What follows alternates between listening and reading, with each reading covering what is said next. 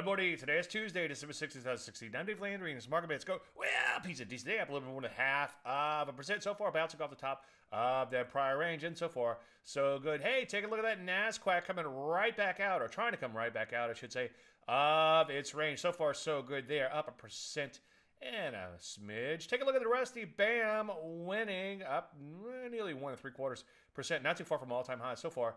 So good. Some areas banging on new highs in here. Quite a few areas, I should say, such as chemicals. Other areas like technology, maybe not quite as impressive, but doing okay. Stimmies, for instance, coming back out of this pullback. As I would say, quite a bit. Maybe our focus might be towards more brick-and-mortar type of areas, energies, metals and mining, and such, versus some of these technology areas. But certain areas, like the civvies, are hanging in there. So far, so good. The rally looks pretty darn good. Any questions? As usual, Dave at DaveLandry.com. I'm Dave Landry, and you started Market Minute.